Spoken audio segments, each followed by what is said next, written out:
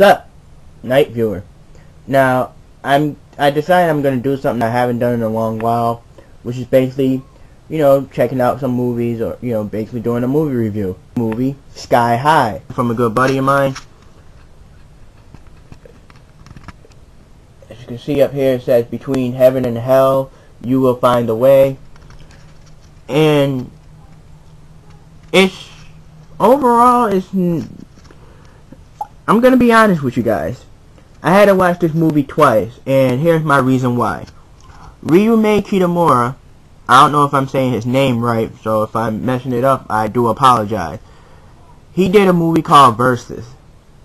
Versus is a really, really good movie. It's just, all I can say is, wow, you guys have to check that out. And he did, Ryuhei Kitamura directed other movies as well. Some of them lived up to the standards, and some of them really lived up to his standards.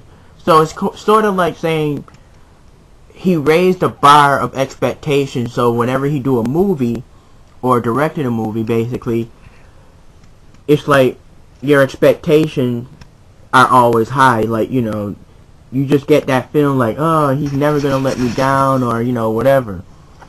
Well, for this movie, it was kind of different. I mean, it wasn't different like in bad. It was different like you had to change your view of how you look at it. Because when I first watched this movie, like I said, I had my high expectation to the point where it's like when I was done watching the movie, it was like, well,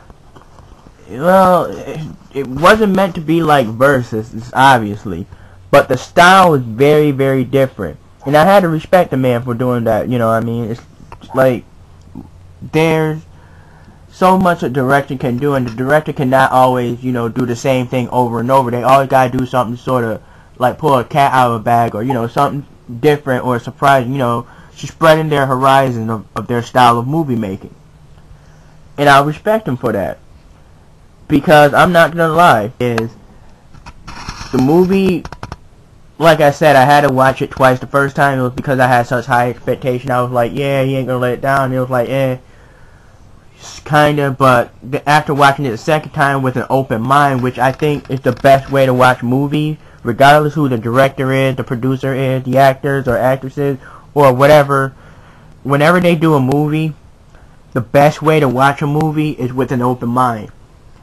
Regardless of their past success or downfall, always give that movie a chance. Well, not every movie gets that chance, I still to this day refuse to watch movies like Dragon Ball Evolution and what was it? I've seen Mortal Kombat Annihilation, and I refuse to accept that movie even existed. So I don't really consider that a movie. It's like I blocked out my memory. And there was another one. Well, there's so many other movies. Everybody had their own opinions. But, I gave this movie a chance. And like I said, this was a gift given to me by TreasureFan02. I have mentioned it in my earlier vids. And honestly, I would admit I would rent it. I mean, it is watchable. It's viewable. And it's one of those movies that I'll say rent it. Definitely rent it. Now, if you're gonna buy it,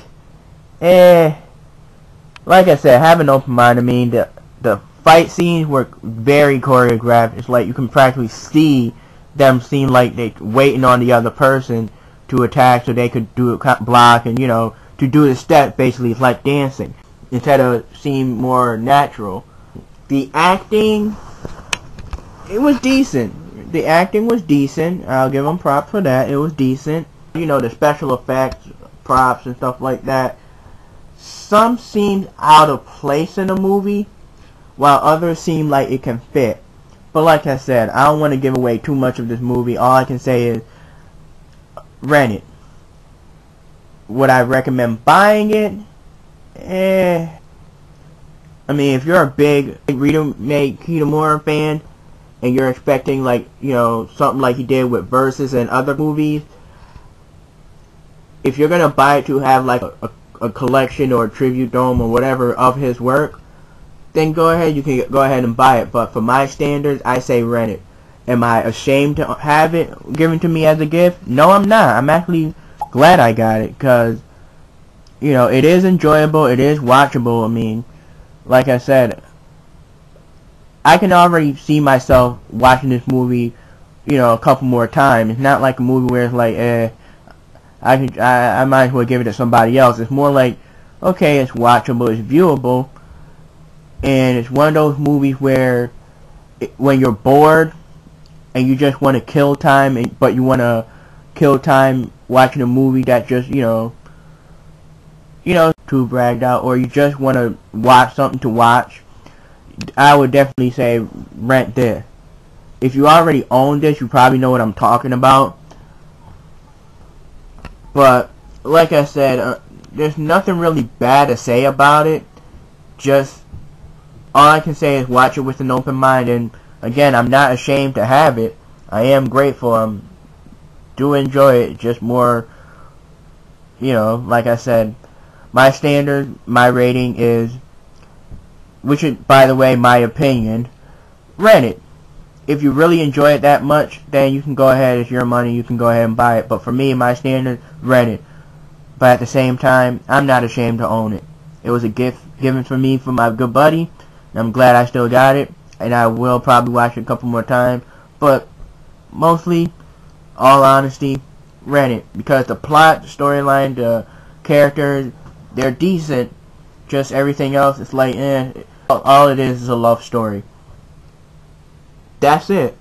Yes, it does have action. Yes, it does have somewhat of a, well, somewhat of gore. I mean, I know you can see her, you know, she's wearing like her wedding dress with blood gush out. So, well, you guys see movies where the action, sometimes they're intense, sometimes they're really good, but then there are some action scenes or action movies where you kind of see and feel that it's like really choreographed.